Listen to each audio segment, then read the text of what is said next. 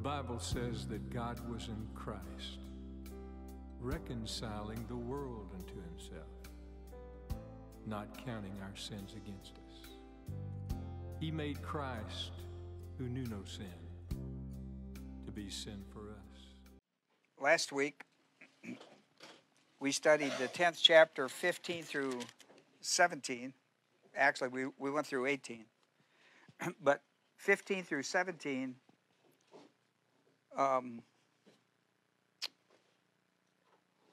let's see, 15, 16, 17, yeah. Well, 15, it does in English too. 15 through 17, Hebrews 10, 15 through 17 is one Greek sentence, and then verse 18. And last time we studied in this passage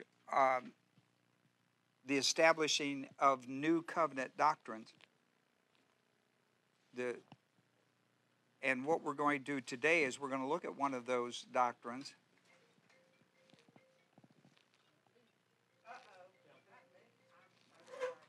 All right.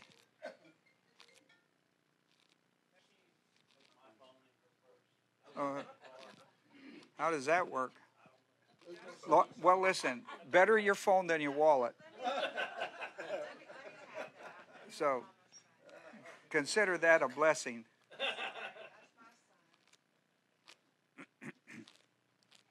What we're going to look at, what we're going to look at is the approach of the new covenant to the concept of forgiveness.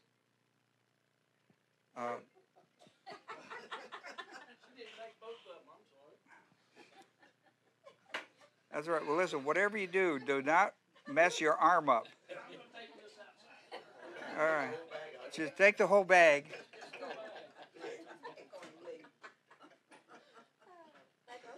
Most of us know that feeling, don't we?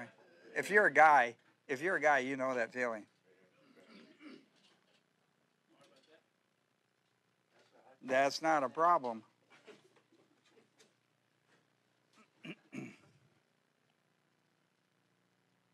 I mean, a lot of people wouldn't realize that there is a lot of difference between forgiveness in the Old Testament and forgiveness in the New Testament. There's a lot of difference between the Old Covenant forgiveness and the New Covenant forgiveness. And the writer is going to bring that out tonight. Look at verse 18. Now, where there is forgiveness of these things, there is no longer any offering for sin. For where there is forgiveness of these things, there is no longer any offering for sin. Hebrews 10:18. Now I'm going to show you tonight how the new covenant is superior to the old covenant in doctrines. And one of them is forgiveness. Big deal, big doctrine, right? I mean, that's a giant doctrine right there. Well, what an enormous doctrine it is.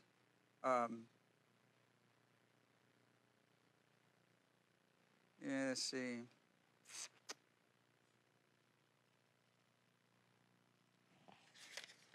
Wrote that down. Where'd I write it?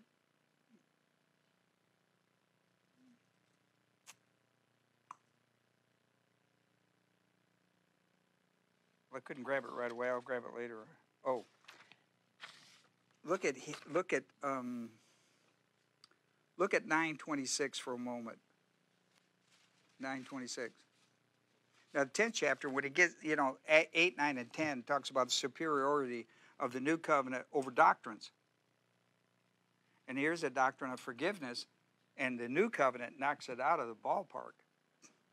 Verse 26, otherwise, he's talked about Christ should, in verse 25, Christ should offer himself often as the high priest enters the holy place year after year with blood not his own. Otherwise, he would not need to suffer often since the foundation of the world. But now, once at the consummation of the ages, that's the coming of Christ, he has been manifested to put away sin by the sacrifice of himself.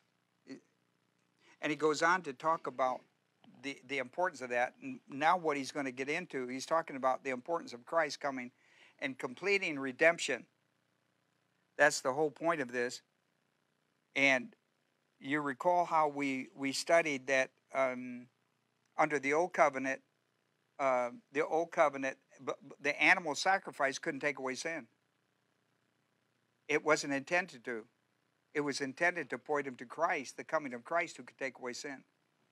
So they had to do it every year, and do it several times a year, right? I mean, the 7 big festivals was all about animal sacrifices and things of that nature. Well, we're going to look at that tonight. We're going to show you how the doctrine of forgiveness, well, even the doctrine of redemption. I mean, it wasn't completed in the Old Testament. It wasn't completed until Christ come and completed it on the cross. Everything pointed you to the coming of Christ to complete it. Remember that?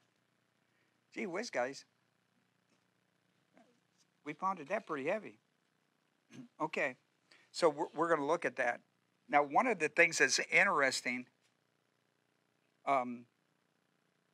in verse 18, there is no verb. You say, there isn't mine. Yeah, but there shouldn't be. The word there is used twice, and it's not in the original text. It's put in there to supplement. You know, if you've taken a foreign language, you know when you translate in your language, you just put things in to make it smooth translations. And they did it here. Now, for some of us, like here, that gets kind of technical to some of us. There is no verb, and I'm going to tell you that's enormous. There's no verb in this sentence. It's a sentence without a verb. Now, in the Greek language, you could do that because the verb has been previously stated. The verb has been previously stated. And it's been previously stated.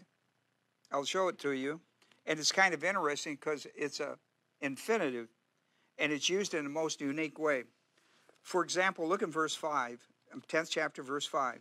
Therefore, when he comes into the world, he says, okay? Then we get down to verse 15. And the Holy Spirit also bearing witness to us. For after saying, there's your key verb. Now watch this key verb. This is a key verse that is going to work its way all the way down to verse 18, which does not have a verb. So you're looking for a verb. Now watch this. Verse 15, and the Holy Spirit also bearing witness to us, for after saying, now watch, then he quotes 15, 16. He only quotes two parts of the, we studied this last time. He only translated 2 verses out of the New Covenant. New Covenant is Jeremiah 31 through 33. 34, he only quotes 34 and 35. And he only quotes part of it because he's only using it to show you the superiority of the New Covenant. Now watch this. So, and who is the subject of for saying? In verse 15, who's the subject? The Holy Spirit. The Holy Spirit is saying. Then he lays out verse 33, Jeremiah 31, 33, makes a point. Then, see, it's in italics. He then says, do you have italics there? Well, right? The reason it's italics, it's not there. It's understood to be there. Now he quotes, and when it's a he with a capital H, who is the he? It's the Holy Spirit, right? It's the Holy Spirit, specifically member of the Godhead, right? The Holy Spirit, for after saying, Holy Spirit says, then he says again, right? That's what he's talking about, the Holy Spirit. So you see that the key word in this thing is for saying, and he quotes 33, then he quotes 34 because he's going to make a point in verse 18. There is no verb in the Greek language in that verse. Now, you say, well, okay. When there is no verb to work off from, then what do you do with adjectives? Or adverbs, I mean. What do you do with adverbs? Right? Adverb. If you don't have a verb, what's the adverb? Right? So, when you don't have it, then there's a shuffling. In the Greek language, they understood that. So, what you look for is what's carrying the load. What looks like an adverb that's not going to be an adverb. I know you don't pay that much attention to this stuff, but listen, that's why I paid the big bucks. And this is what juices me, all right? So I'm going to tell you what happens in here. For example, when it says where, like where there is no longer any, where there is forgiveness of these things, there is no longer any sacrifice for sin. What you have, because you don't have a verb, you don't have adverbs, you have stuff that looks like adverbs, but they're uniquely used as conjunctions.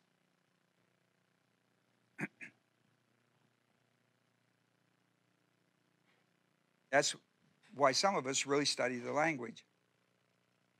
So we have that, and we'll talk about that after a word of prayer, okay? We're going to need a word of prayer for this. I can see that right now. We're going to need a word of prayer. Now listen, if you had a Greek Testament, you can buy them. You get an interlinear Greek. I recommend an NASV, New American Standard Version. But you can get one. It has the English and the Greek with it. And you can see, so far, you could have a Greek text. You can see everything I just said.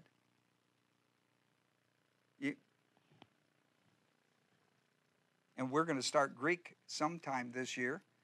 And anybody can take it. And anybody can learn it. So, if you're interested, we'll tell you when it is. I don't know, but it'll be after this semester. But anyhow, let's have a word of prayer. Let's go. The Bible is a spiritual book for spiritual people, for spiritual living. You can't study it nor can apply it in carnality. Evidence of carnality in the Christian life. Sin. Personal sin. Could be mental attitude sins, sins of the tongue, or overt sins. What do? How do you get out of carnality and back into spirituality? 1 John 1:9 says, confess your sin. If you want to be restored to fellowship of verse 5, you got to work verse 7. 7 is that Christ came, died on a cross to cleanse us from our sins. How does it work in the Christian life? Confession of sin. When you confess your sin, he's faithful and just to forgive you and cleanse you from all unrighteousness. And so there you have it. So confession of personal sin. You do it in privacy, you do it in the silence of your own heart as you examine yourself. You make your confessions to the Lord and be restored and study the Bible. Father, we're so thankful tonight for these that have come our way by the automobile and the internet. Pray the Holy Spirit would minister the truth of the Word of God through the ministry of the Holy Spirit in Jesus' name. Amen. Now, there is no Greek in 10:18. It works off the Greek sentence, which is one sentence. Verses 15, 16, 17 is one Greek sentence. It shows that way in my Bible, my English Bible.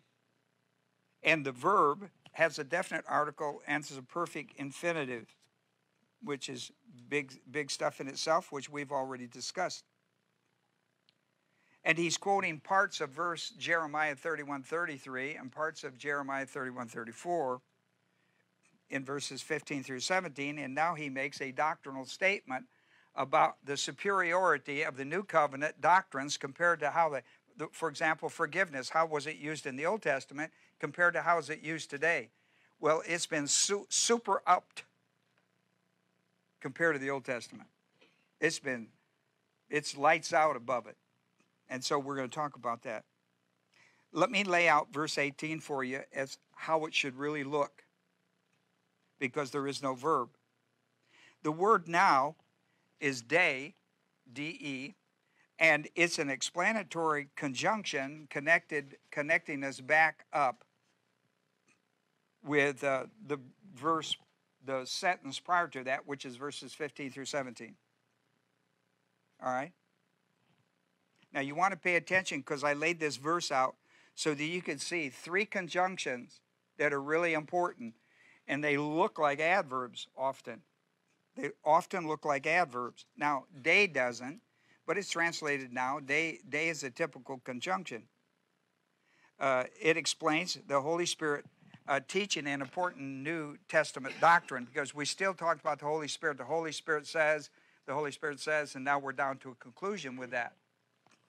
So The Holy Spirit is the one who introduced Jeremiah to the new covenant. 800 years or so better later, they're now in Hebrews exercising it. So he says now, and he's going to talk about what's he going to talk about? Forgiveness. It should be underlined in your Bible. No, I don't underline it in your Bible, but I mean, that's the point, right? Now, where there is forgiveness of these things, there's no longer any offering for sin. So that's important. Now, the second conjunction that's important, gives the appearance of an adverb, is hopo, and it's what we call a local conjunction. When it's used this way, it's used like an adverb, but it's actually what they call a local conjunction to introduce us to the doctrine, what it was like in the Old Testament, which is chapters 8, 9, and 10, how it was in the Old Testament compared to what it's like in the New Testament. When you read the New Testament about forgiveness, it's lights out above what it was in the Old Testament. Other than the word forgiveness, there's no comparison. And he gives you the word. Now, apparently I'll come back to that. I'm going to come back to the word forgiveness as a compound word. This word in the King James, I think, would probably be remission or remit. The word forgiveness. Does it say forgiveness? Verse 18. Remission. That's the same thing. It's an English word. It's forgiveness. They're taking it in more a literal interpretation. What? Yeah, it's forgiven. But the other is fine because it stands more to what the intent was in the Old Testament and how it's been changed. In the Old Testament, it was about remission of sin, canceling the debt, yada, yada. While it still has that idea, it's now talked about forgiveness in the New Testament. So that's kind of an important, and the writers told you, don't miss the change. Don't miss the change, because what I'm talking about is forgiveness, not the remission, not the debt canceled, even though that's important. I'm talking about what you get from it, and that's a forgiveness. You know, you owe a debt. Jesus tells a parable, you owe a debt which you couldn't pay. The guy who holds a note on you comes along and says, you don't have to pay it. Oh, he went, wow. I mean, he couldn't have paid it 2 lifetimes of what his job was paying him. The guy just forgives him. Well, somebody owes him a little pity stuff. It owes him lunch money. He takes him to court, wrings his neck, is unmerciful to him, right? The whole idea in that was Old Testament, talking about the remission of the debt that you couldn't pay. And what they didn't have an idea about, and so when he's talking about that parable, he's talking about Old Testament concept of remission or canceling out a debt. And that you have the power over this stuff. In the New Testament, they never look at that. It all begins with the cross. Everything begins with the cross of Christ. Everything under the new covenant. If you don't begin with the cross of Jesus Christ, nothing works. Everything. He came into this world, was put on a cross for the sin issue. He is the Redeemer. He is the mediator. He is everything. If you don't go to the cross, you get none of the stuff. I don't care what church you go to. So that's important. So he uses the word where, which is now, while it looks like conjunction, adverb, it's a local conjunction pushing us to understand that we now have a change in the way we're going to interpret this word. You understand? And the reason there's a whole new look at forgiveness is because Jesus Christ came and died on the cross one time for all time, and he changed the theology. The theology is changed from Old Covenant theology to New Covenant theology, And where the old covenant was dealing with a partial redemption, a redemption that was not complete, the cross brings completion to the subject of redemption. And everything under that subject of redemption has been changed because of the work of Christ on the cross.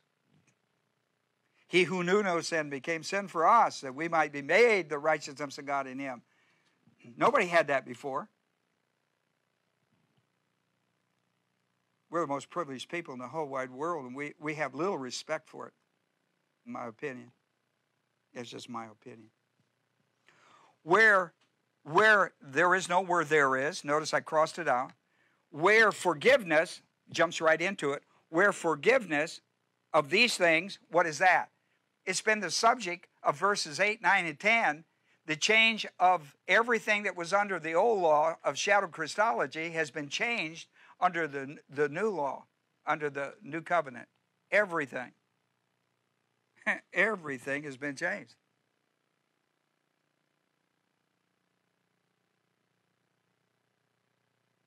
I mean, just look at the temple in itself. Gone.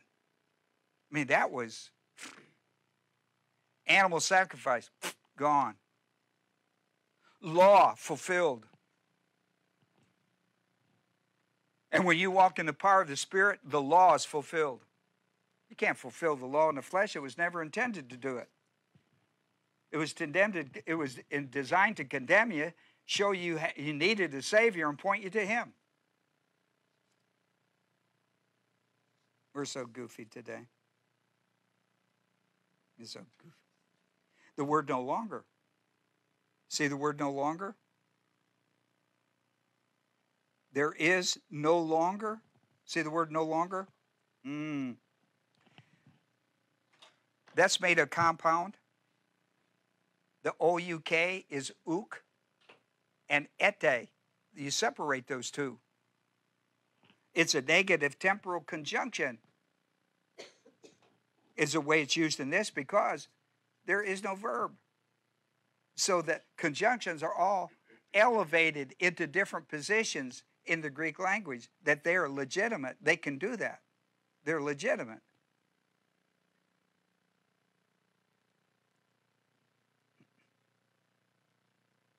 No longer any offering. Now, this no longer means no longer. You once owned a house. You lived in that house. You had several kids in that house. And you sold the house, and now you're living on Happy Street. Right? You went from Poor Street to Happy Street. Right? You're now living on Happy Street. So when you drive past the old house and show your kids where you came from and the struggle you had to get where you are, which they don't give a rip about.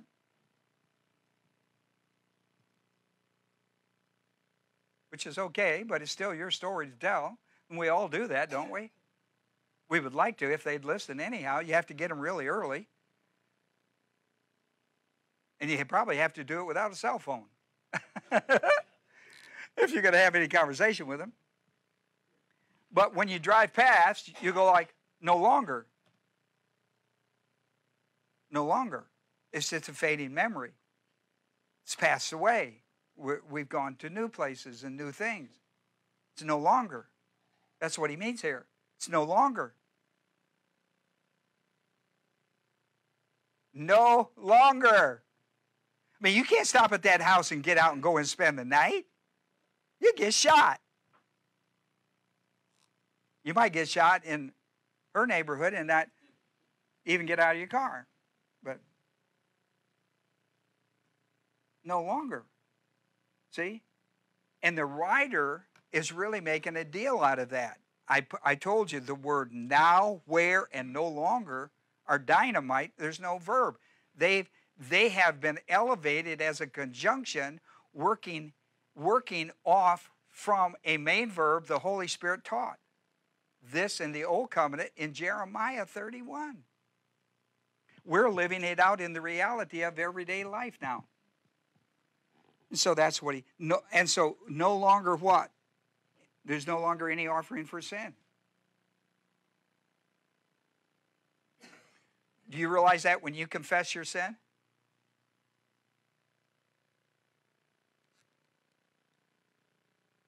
You know where that goes back to? It goes back to the cross, where Christ died on the cross. It's where it goes back. Where do you think when you confess your sin, where do you think that payment comes from? Right? Who canceled that debt into your life that you don't have to pay it? Right?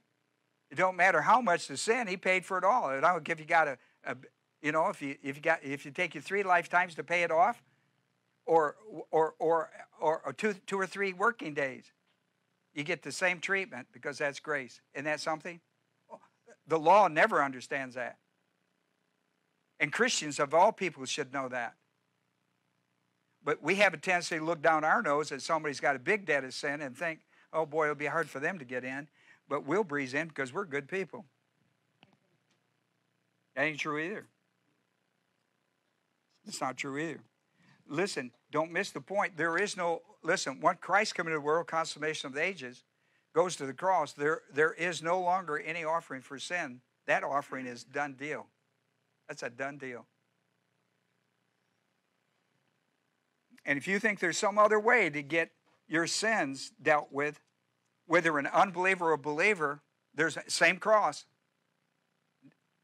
When you come to the cross as an unbeliever, you got to believe that Christ died there for my sins. When you come as an unbeliever, as an unbeliever, that's what you have to. As a believer, you have to confess your sin, because you know where your life started. It started at the cross. Your Christian life started at the cross, or it didn't start.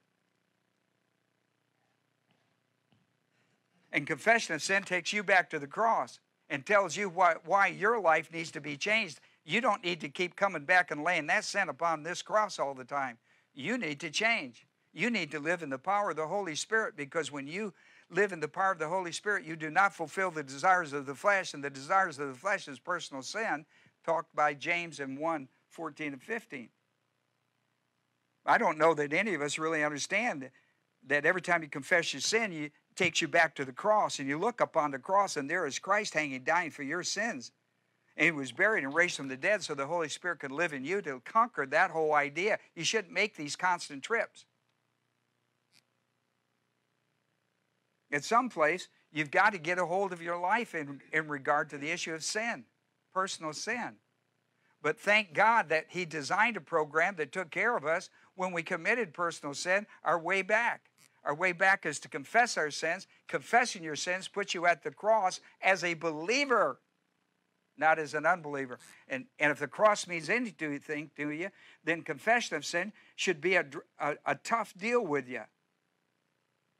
It shouldn't be a ho-hum everyday deal. It should be a difficult issue.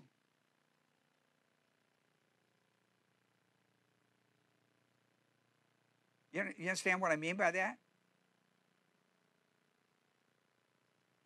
I mean, your confession of sin takes you back to the cross, and you look on the cross, and there's the man who died for you, for your sins.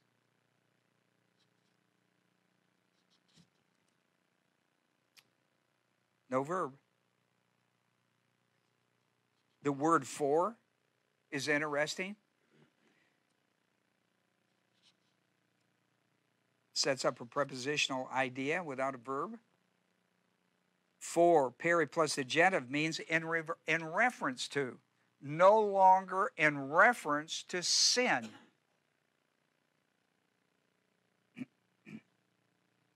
So let's talk about a few things. Let's talk about a few things, because these 3 conjunctions were markers to lay. These are markers to lay out the principle of forgiveness. Forgiveness in reference to sin. Okay? Point number 1. The Greek word for forgiveness is a compound word. I wrote it on your paper. The AP on the front of that word is the preposition apo, and it means away from, to remove something away from.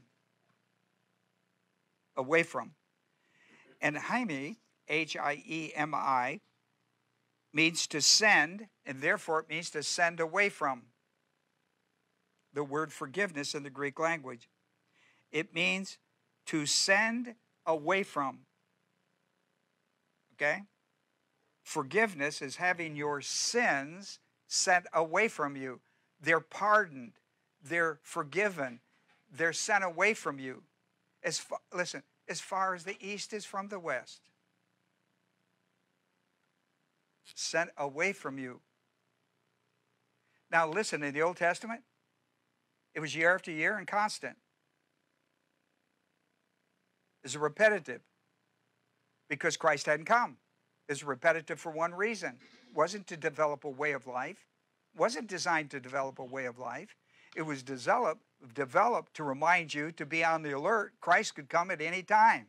In the Old Testament, Christ could come at any time. In the Old Testament, talking about the first coming of Christ, he could come at any time. It was imminent. That's why they set up a genetic seed, starting from Adam to Seth,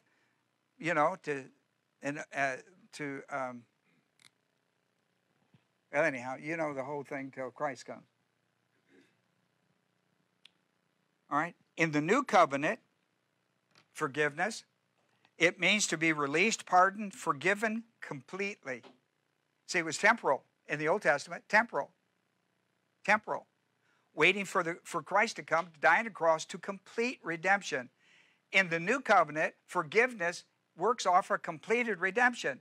When you go to the cross and believe that Jesus died there for your sins, was buried and raised from the dead, when you believe it, the gospel is the power of God to save you, and you're in a completed salvation. You're in a completed package.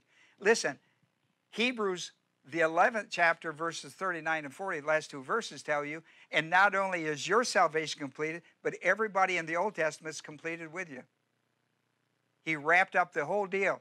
Everybody that was a believer in the Old Testament, the redemption got fulfilled, and everybody in ours get it fulfilled, and everybody until the second coming of Christ, they're under that banner.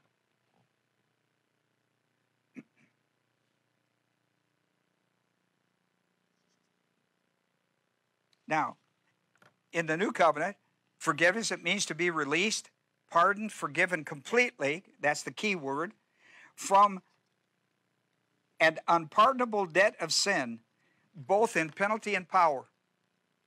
Both in penalty. Adam's original sin deals with the penalty, 13 judicial charges against you a debt you could never pay on your own. Only way it could be paid is through Jesus Christ. When you come to Jesus Christ through the gospel, boom, it's paid. Paid what? In full. And any debt that is incurred after that, paid in full. That's why all we have to do is confess it. He died one death for what? All sin. Died one death for all sin. Past, present, and future. That's how that works. And so when he died on the cross for us, there was the penalty of sin. Dying you will die business that he said to Adam. For by one man sin entered the world and death by sin. And so death spread to all men for all of sin. That's Adam. So the penalty is taken care of. And not only that, listen, here's what the Old Testament didn't have. The moment Adam's sin is dealt with, right, at the moment of salvation, that's dealt with, 13 judicial charges removed from your life, never come back, never held accountable ever again, debt paid in full. You with me? At the same time, the Holy Spirit takes up residence in your life, and the power of sin is now has the control through the person. The third member of the Godhead lives in you. The third member of the Godhead lives inside your body, and he is there to control the lust of the flesh. Galatians 5:16-17, if you walk in the Spirit, you will not fulfill the desires of the flesh. The desires of the flesh taken to gratification is sin. James 1:14 and 15 tell you that.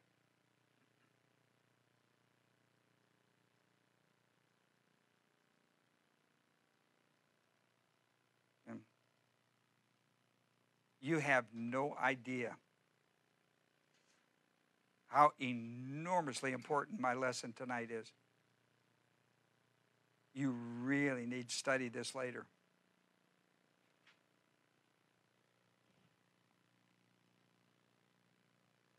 you really need to pay attention to it. And so the power over the sin nature, not only does the cross provide you one, but his death, burial, and resurrection can provide the other, right?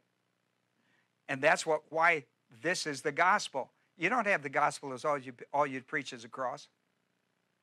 You only got half of it. There's got to be a burial and a resurrection. The second half comes through the resurrection. It is listen to me now, the power that raised Jesus from the dead lives in you over your mortal body.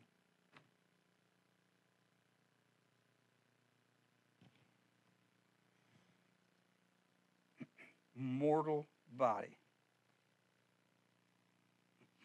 Need to get that. So the gospel of Jesus Christ, he takes care of the penalty and takes care of the power. The penalty and the power. Where's the power to live the Christian life? In the Holy Spirit. It's not in your behavior. Your behavior does not dictate. Listen, no matter how good your behavior is, unbelievers can duplicate it. Please tell me you know that no matter how much good you try to do, an unbeliever could do it. And maybe do it better. Never about behavior. It's not how. Listen, the power to live the Christian life is not in the flesh, it's in the Spirit. You've got to be right on top of your game for that. You're the guy who controls that issue. If we walk in the Spirit. What do you think he's talking about there? If we walk in the Spirit, we will not fulfill. If, that's volitional. So under the new covenant, we have complete forgiveness from the penalty of sin, which secures every believer by the redemptive work of Jesus Christ. Ephesians 1, 7, and 8. In him. Boy, pay attention, because the only way you get into Christ is he dies on a cross, he is buried, 40 days later he goes back, and he's in heaven, seated at the right hand of God the Father, and you are, at the moment of salvation, baptized by the Holy Spirit into union with Christ. A union can never be violated by anything going on down here at all. That's why in him, that's positional sanctification. We've talked about that. That's a powerful doctrine. That's a powerful doctrine. Ephesians 1:7, in him, every time you see that word in the new covenant, in him is a dynamite. That little preposition of the deal, in him, is dynamite. In him we have redemption. Where? In Christ. In him we have redemption through his blood, the forgiveness of our trespasses. See, that takes us judicial. Trespass is what the courts talk about. We talk about sin. They talk about trespasses. It's court. They got to bring up the laws and convict you and do a whole lot of stuff. According to, listen, we have redemption through his blood, the forgiveness of our trespasses according to the riches of his grace. You know what the next verse says? You know what verse 8 says? Listen to this. That he's lavished on us. Lavished. You know, lavish is one of those words that's just, right? Let's see, can you go back to your honeymoon days? When you lavished on each other? You remember that? Can you go back that far? Well, okay.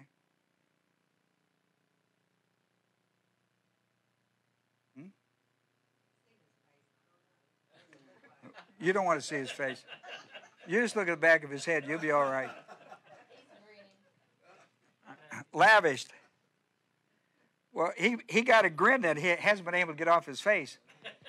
So if there's anything to that. Look at Hebrews, the 9th chapter, verse 12. Not through the blood of goats and calves, yet God said offer them. Why? To point him to the cross. Galatians 3:24. But through his own blood he entered the holy place, heaven, once for all, having obtained eternal redemption. See, that's where you get that. That's a powerful idea. Colossians, of course, we talk a great deal around here by that. Colossians 1:13, 14, Acts 26:18. You see, what we get in Adam, what we get at the cross in the gospel when we come to him, is he removes the debt that we could never pay. That's Adam. That's 13 judicial charges of Adam's original, the penalty of Adam's sin upon the human race. Could never. There's nothing you could ever do. That's why it took the Son of God, he who knew no sin became sin for us. That's the only way it could have been done. Pardoned from the 13 judicial charges, part of the 50 things you receive. In in Hebrews 9:15, therefore, because of this, he is the mediator of the new covenant. Watch this. And the eternal inheritance. In verse 15. Eternal inheritance. That's pretty good. I mean, not only did he pay your debt, but he gave you an inheritance. I mean, who would do that? I mean, you'd have to jump through so many hoops. It wouldn't be worth it, right? Oh yeah, I'll leave you an inheritance. Sit, stand, shake. Complete forgiveness from the power of the sin nature is secured by walking by the indwelling ministry of the Holy Spirit. Restoration from carnality to fellowship through God by confession of sin. Listen to this. Romans, the 6th chapter, well worth your read. But verse 12 says, do not let sin reign in your mortal body so that you should obey its lust. He goes on to say, when you do, you're in a master-slave relationship. You know who it is? It's to yourself. You're in a master-slave relationship. This is this kid across the street you're dealing with. He's a master-slave relationship with his own self. Nobody's forcing him to do anything. He's doing it all himself, ain't he? It's called addictions. Romans, the 8th chapter, verses 1 through 8, it says that we've been set free. Christ has set us free from the law of sin and death. Then he goes on to say, you know how you maintain that? Walk in the power of the indwelling Holy Spirit. Galatians 3, 1 through 3 talks about fleshly or carnal. A Latin word for fleshly or carnal. Carnal, we've adapted that, which is fine. Fleshly, carnal. You know what he says in 1 Corinthians 3, 1 through 3? Here's how that. If you live in more carnality than you do spirituality, you're a milk drinker no matter who you think you are. Think about that. If you spend more time in the flesh than you do in the spirit, you're a milk drinker. You're a baby believer. Oh, you think you know more, but listen, what you're learning about the Word of God, any unbeliever could. He could go to class and get an A. It's the practical application that brings out. Listen, only 50% of your grade comes in class. The other comes in application. Isn't that education? You hear people say they're book smart. What do they mean by that? They can't. When it comes to application, they ain't got it. Listen, this whole thing is. Listen, I'm not saying that coming to Bible study is not important. Of course it is. But listen, learning is only half of it. Living the other half. You learn it to live it. That's why you learn it. You learn it to live it. It's the practical side, not just the theological side. And so Paul talks about that in 1 Corinthians 3rd chapter 1 through 3. And of course, one we quote around here all the time is 1 John 1, 7 through 9. There's 3 verses in there, dynamite. You should pay attention to them, not just verse 9. In verse 7, he says, it is the blood of Jesus, his Son, who cleanses us from all sin. Christ died on that cross. That's why when you confess your sin, you're brought back to the cross and say, you know why you have the privilege of confessing? Is because he died on the cross to cleanse you from all sin. And it should break your heart to stand at the cross and see the one who suffered for your sin, and you take it so casually in your everyday life. I mean, you flip out and just do this and do that and do this and do that. then you confess your sin, you don't take it serious. I mean, you need to take it more serious than you are. You need to go back and take a look at the guy who made it provisional for you to just confess your sin. It's not just confess your sin. I'm not trying to put guilt on you. I'm just trying to tell you that you're taking way too casual approach to the privilege. Say it's a privilege.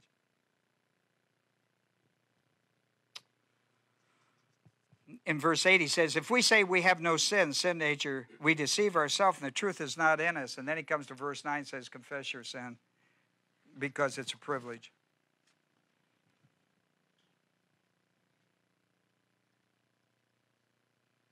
You know, probably most of you in this room grew up with a culture who talked a great deal about respect and privileges. Privileges, things you didn't earn that other people earned for you, were high privileges. And I grew up in a culture where my parents and grandparents were guys who sacrificed greatly warfares and things of that nature, just difficult times. And they were honest all the time. I mean, when I was with my grandfather going to the town to get mill done for the cows on Saturday, if a hearse came by or somebody was going to the funeral, we pulled off the side of the road, we got out, we took our caps off and bowed our head until the thing passed. And I didn't care how many cars were in it. And as a little kid, I mean, that's just the way we lived. And then when we got back in the car, put our hats back on, then my grandfather would become a great teacher. He would tell me all these things. And of course, I had a dad that died in the war, and so we'd go through all that. And then he had brothers, and we had uncles and all that. He didn't just get out of the car. Get out of the car and take your hat off. It wasn't none of that. It was all about respect. And when we got back in the car, there was a whole lesson on why there are things that we respect. Why we respect. It was a culture we had. It was good in the culture I raised that we had that kind of stuff. We respect the privacy of other people and their property. We didn't invade their space, and we didn't take stuff that didn't belong to us. I mean, if I find, the other day I got out of my truck, I looked down, there was a penny. You know what I did? I took it in and put it on the counter of Chick-fil-A because it wasn't mine. I didn't put it in my pocket. I couldn't do that.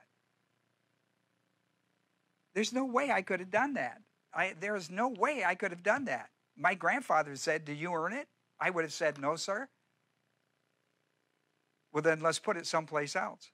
And if there was no place there to put that money, then I gave it somewhere. I gave that away. I did not put it in my bank. I did not. If I put it in my pocket, it went someplace else. And I would be convicted if I didn't do it. In my own mind, I would be. So it was just the way I was raised. I'm not saying it's right or wrong. I'm just saying I was raised. It was all about respect. It was all about respect. And I don't know what's happened to us, but we're sure losing that fast, aren't we?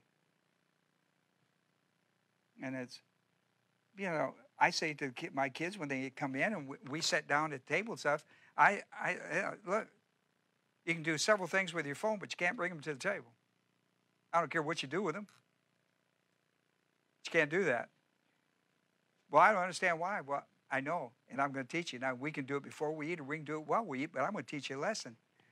I don't get mad. I don't get huffy and puffy. My grandfather did with me. It was a lesson to be learned. And he approached me in a proper manner, and I tried to do the same thing. But listen, this is family time. Family time is not phone time. It's not phone time. It's not TV time. It's not this, not that. It's time to be with people that you won't be with maybe in 5 years from now. And you're going to say to yourself then, I wish I'd have. Don't have those I wish I had moments. Well, here's my second point. The Greek word for where, hopo, is translated as a local conjunction used metaphorically. It's used metaphorically because it looks like an adverb. It's not. It's used as a local, meaning something's going on that's very dramatic. We're going to put a spotlight on it. And it's used what we call metaphoric in the Greek.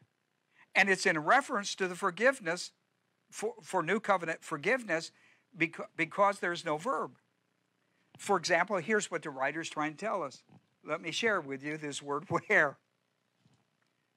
The where of 10:18 is Jeremiah 31, 33 through 34. And the new covenant, that's verse 16, 17. Okay, so the where points us to the new covenant. The first where points us to the new covenant. The second idea, this is metaphoric. The second look that we take at where is the where of the new covenant is the completion of redemption. See, that's what the new covenant is all about.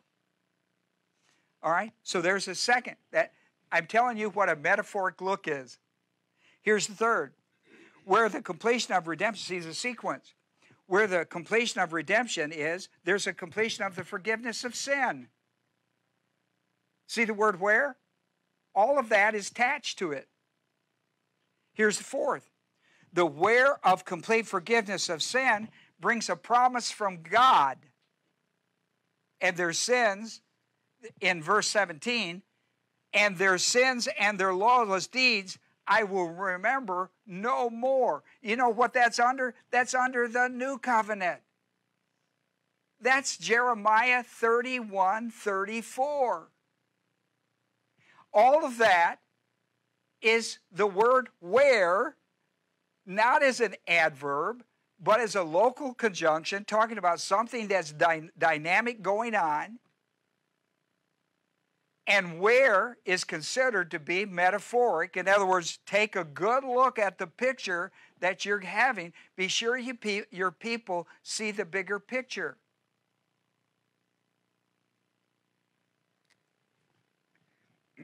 This is why I love the Greek language. This is why I study it all the time. And I teach it, and people go like, I like Ron's teaching, but I wish he would do it. Listen, you wouldn't have any of this had I not been able to break this down and show it to you. And what I just showed you is dynamite. It is dynamite. I'm not looking for anything out of it. I'm just telling you why the languages sometimes are really important. And when you get into Hebrews 8, 9, and 10, you're into high cotton. And you really got to pay attention to what the writers are talking about. And I'm trying to help you. Their sins and their lawless deeds I will remember no more. Now, I'm going to show you something you can't see. See the word no more? Oh, boy. Look what he did. You remember I said, you remember when I said no longer? It was made up of compound. It had a negative plus ete. Uk ete. Listen what this guy did. What he did here. He separated them this time. He went uk, me. That's a double negative. That's a double negative with ete. And this time he separated. He went uk, me, ete. The last time he put uk and ete together, no longer. This time he drags it out and pounds it. He drags this out now in verse 17. And who did this? This is Jeremiah. Jeremiah did that. Now what they did when they looked at it, they came back and put it uk emed and said no longer. It's the same concept. This time Jeremiah drug it out. When Christ comes and is the mediator of the new covenant and brings in the new covenant, I will remember sin no more. Think about that. And when he did it, he put the strongest way you could possibly say that. No longer. I mean,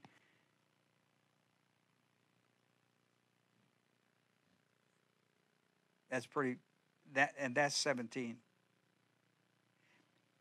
Here is Hebrews 7:27. It says, who does not need daily, like those old covenant priests, to offer up sacrifices first for their own sins and then for the sins of their people, because he, Christ, did once for all when he offered up himself. Then he goes on to a long discussion in the 9th chapter, 12 through 15, on the blood of Jesus Christ, how it's superior. And then, of course, Eucharist last Sunday, we lifted our cups. This is the covenant. This is the new covenant of the blood of Christ. Jeez. Here's point 3. God promised all new covenant believers, that be you and I, that all our sins are completely forgiven. You know what he means by completely forgiven? He means forever. Now, where were they once and completed? Where were they completely forgiven? Where's your redemption completed? Right there on that cross. When you come and receive salvation, you're in a completed forgiveness with God. You're in a completed state of forgiveness. Think about that. That is pretty powerful stuff. And you know what I'm talking about? Jesus talked about, all this stuff is laid out. Jesus in his earthly ministry, all of his parables and everything is dealing with new covenant doctrines, trying to get these people in transition. I just mentioned a few of them. If you went back and studied them now, understanding that he's teaching new covenant doctrines, it would open doors that you can't imagine for understanding. The parables of Jesus Christ. What were the doctrines he was teaching about new covenant? That was on its way as soon as he dies on that cross. We're in it. In Hebrews 10:10, he says, by this will, which he mentioned in verse 9, take away the first covenant, establish the second covenant. By this will we have been sanctified in the perfect tense, through the offering of the body of Jesus Christ. What? Once for all. See, that word sanctified, set apart, that's positional truth. Set aside, that's in the perfect tense, completed action. That's completed redemption. And listen, when you come to Christ, you are sanctified. You're set aside unto the holiness of God at the point of salvation. You can never lose that position. Can never lose it. It's in him. 1 Peter 2:24 says, he himself, or he alone, bore our sins in his body on the cross.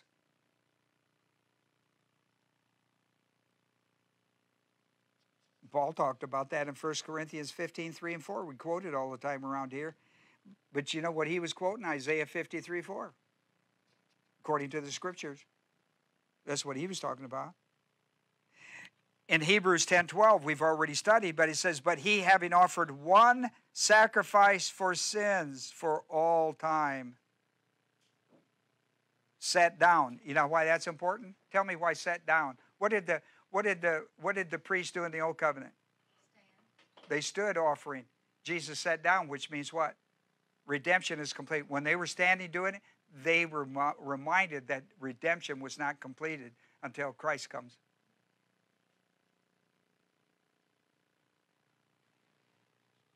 I'm talking about the priest that made the offerings. Here's one, Hebrews 10:14. For by one offering he has perfected for all time, or completed for all time, those who are sanctified. Here's Hebrews 9:26, which we talked about. Otherwise he would have needed to suffer often since the foundation of the world. But now once at the consummation of the ages, he has been manifested to put away sin by the sacrifice of himself. Hebrews 10th chapter verse 4 tells us, therefore it's impossible for shadow Christology, Old Testament blood, to take away sins. Hebrews, the 10th chapter, verse 4 says, it was impossible for the blood of goats and calves to take away sin. They were never intended. They were intended to point to the Messiah, who, when he come, would do that. Weiss, a very good Greek man, Weiss makes an important doctrinal conclusion on Hebrews 10:18. He wrote, he says that in the view of the fact that sin has been paid for, there is no more need of the constant repetition of sacrificial sacrifices or offerings. And that is exactly what the writer is attempting to instill in the minds and the hearts of his readers. Namely, that the new covenant in Jesus' blood is superior and takes place of the First Testament Old Covenant in animal blood. And boy, he was right on the money. A good Greek guy. In a little series of books he wrote called Word Studies of the Greek.